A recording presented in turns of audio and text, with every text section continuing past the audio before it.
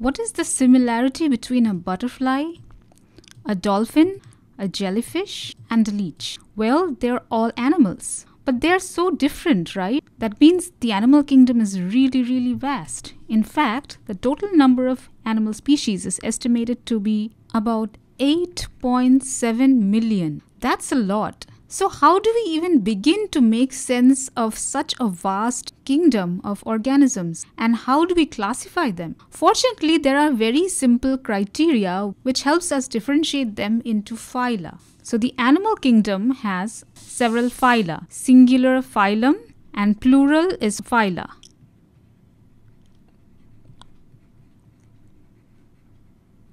So in this video, we will take an overview of all the phyla that are there under the animal kingdom and look at some very basic criteria that we use to differentiate between them. Now, if you're not very familiar with how animals are classified, you will come across the names of a lot of phyla which will be very new to you. You will come across many unfamiliar names. Don't worry about remembering the names just yet. Just try to understand the basic criteria that are used to classify animals into these different phyla, and you will get these names once you go through other videos on each of these different phyla. So one thing that is common between all animals and in fact all living organisms is that they're all made up of cells. You must have studied that cells make up tissues which gather together to form an organ, and organs gather together to form an organ system, and several organ systems together form an organism. So these are different levels of organization. But there are some animals, in fact the most basic of all animals, only have cells. They don't have the tissue or the higher levels of organization. They're that simple. That is the most primitive type of animals. And they are the sponges. So there are these animals, some of them are really beautiful like this one, that only have a cellular level of organization, and they form the phylum Porifera.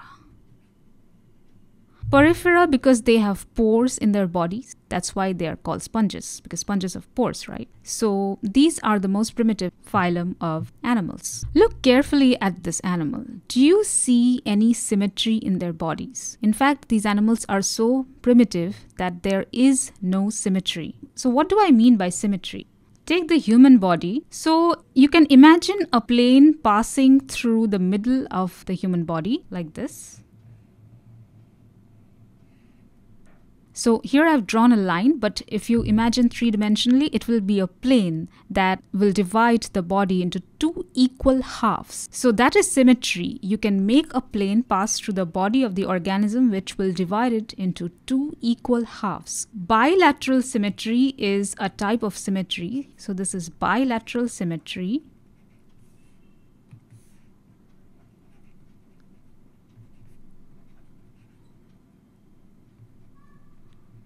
In which there is only one plane that can divide the body into two equal halves. There is another type of symmetry in which there are more than one planes that can divide the body in two equal halves. Like in this flower, it's a type of symmetry that is present in animals as well as flowers. So for example, take a look at this flower. You can have this plane divided into exactly two equal halves. Then there is this plane that divides it into two equal halves. Similarly, there are three more planes. So there are 5 planes that divide this flower into two equal halves. So this kind of symmetry where there are more than one planes which divide the flower or the organism into two equal halves is called radial symmetry. So the most primitive type of animals, the sponges, as you saw, they do not have any symmetry, but the next most primitive animals, they have some type of symmetry. Like our jellyfish over here. So a jellyfish can be divided by many planes into two equal halves. So the jellyfish belong to a phylum called Cnidaria. The old name for it is Coelenterata, but this is the current name, Cnidaria. The C is silent. And there is another phylum just above Cnidaria, which is made up of these marine animals. They also have radial symmetry, and this is called phylum Ctenophora. Again, C is silent. They are also called comb jellies. Again, don't worry too much about the names if you're seeing them for the first time. When you read in more details about these phyla, you will become more familiar with the names. Now, these animals not only have some symmetry, they also have tissues. Remember the phylum Porifera, the sponges, they did not have any tissues. All they had was cellular level of organization. But these animals are a little more sophisticated. Their cells are organized into tissues, and they had 2 layers of tissues when they were embryos. So this is what they looked like. This is called Diploblastic. Diplo means 2. So there are 2 tissue layers in the embryo. So I can see here 3, 1, 2, and 3. So what is the third thing? We'll come to it in a bit. First, let's take a look at the 2 tissue layers. The outer one is called the ectoderm. Derm means skin. Ecto means outer. So it's the outer layer of the tissues. And the inner layer is the endoderm. Endo means inner. Now, what is this white thing? It's actually a space. Its position is innermost to all the tissue layers, and that usually happens to be the gut, the digestive tract of the animal. Now, Phyla, Cnidaria, and Ctenophora are diploblastic, but animals which are higher than them, they are triploblastic, like over here. So this is triploblastic. Means these animals had 3 tissue layers when they were embryos. So the blue one, again, it's the ectoderm. The red one is the endoderm. There is another tissue layer in the middle called the mesoderm. Meso means middle. So ectoderm, endoderm, and mesoderm are the 3 layers in triploblastic animals. Now, in many textbooks and in videos, you will find there is a layer that is shown even in diploblastic animals. That is not a cellular layer, okay? There's something called the mesoglia that you'll find in some books. That's formed by secretions by cells, but it itself is not made of cells. So that's not a tissue layer. Now, animals which are a little more advanced than Cnidaria and Ctenophora are all triploblastic. These animals are also bilaterally symmetrical. Triploblastic animals have a few varieties. The first variety looks like this. This is pretty much the same that you saw just now. There are 3 layers: ectoderm, mesoderm, endoderm. Then inside there is the gut. So these animals, the animals which have this type of arrangement of triploblastic tissue layers, are called acoelomate. And why they are called so, we will see in a bit. So the phylum that comes under acoelomates, there is only one phylum like that, and it's the Platyhelminthes. So this is phylum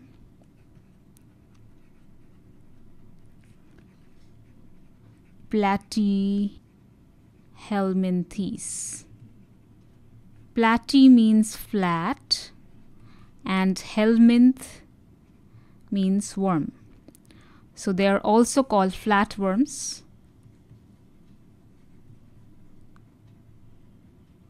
And this example right here is a tapeworm. So tapeworm belongs to flatworms or phylum Platyhelminthes and are acoelomates. The next type of triploblastic animals have something else besides the ectoderm, endoderm, and the mesoderm. So here we have the ectoderm, here is the mesoderm, the red one is the endoderm. Now what is this blue thing? That is something extra in these animals. And this is a space. Now this space is not the same as the white one, not like the gut. It's a body cavity. It's a cavity that is present between the tissue layers. And that is important because it gives the body of the animal some firmness and some resistance to, let's say, blows, so that it's not squished. And it also is a place to hold internal organs. And in these animals, the body cavity is called a false coelom.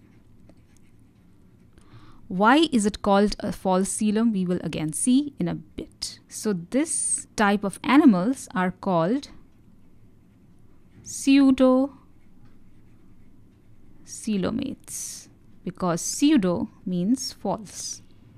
They have a false body cavity. And the phylum that has the false coelom is called phylum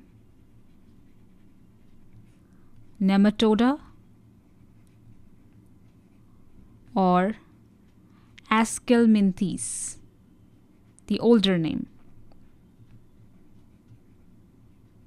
They're also called roundworms because they're kind of cylindrical.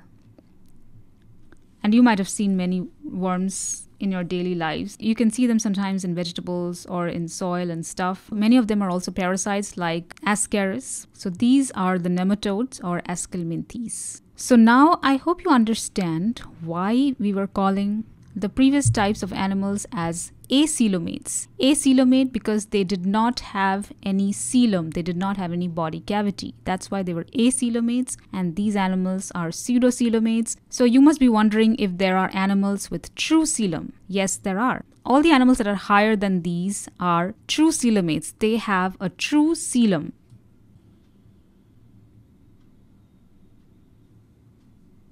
So ectoderm, mesoderm, the red one is endoderm, and the blue thing is the true coelom. So why do we call this the true coelom, and how is it different from the false coelom? So the true coelom, it is present within